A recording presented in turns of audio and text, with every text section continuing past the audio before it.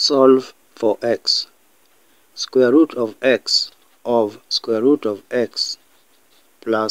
of x is equal square root of x. We can say that let square root of x be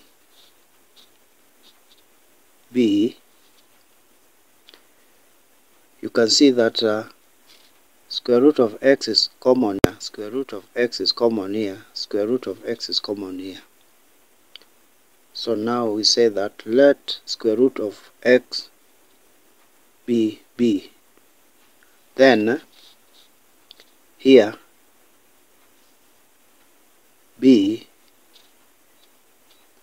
we substitute b here, x with b here, b plus b square root of b plus b is equal to b.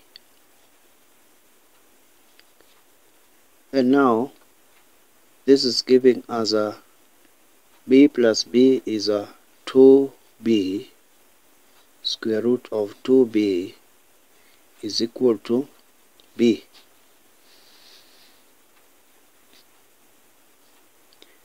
We can square both sides.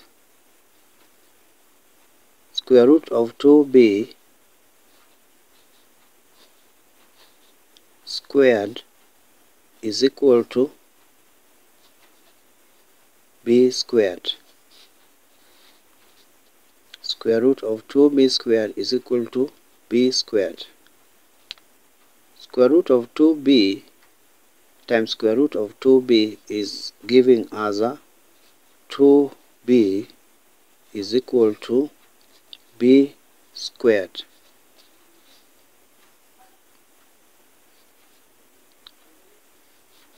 Now we can bring b squared this other side.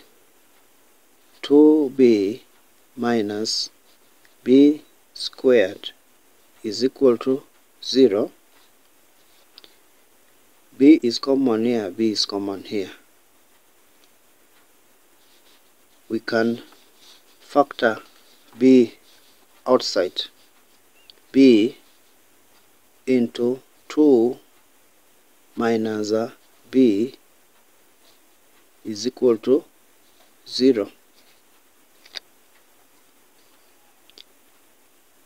b is equal to 0 or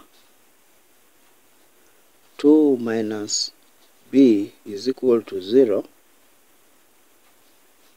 and 2 is equal to b when we bring negative b this other side. Therefore here b is equal to 2.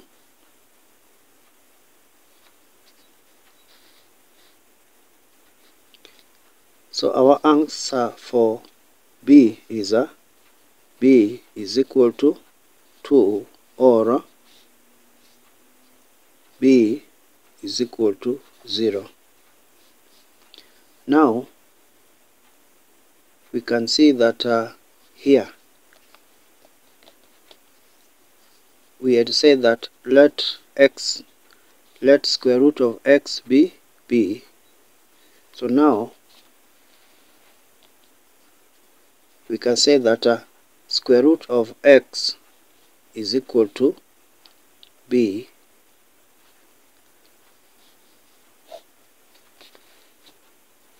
when b is equal to 2. When b is equal to 2, square root of x is going to be equal to 2. So you can say that square root of x is equal to 2 when b is equal to 2. How can we find x here?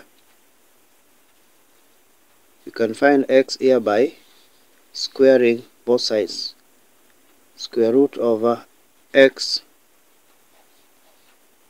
squared is equal to 2 squared.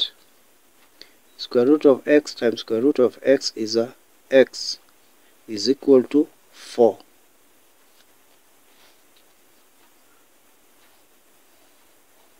So our first value of x is 4. When b is equal to 0, then in this equation here, square root of x is equal to 0. This implies that x is equal to 0. So our second value of x is equal to 0. Our first value of x is here, x is equal to 4. Thank you for watching.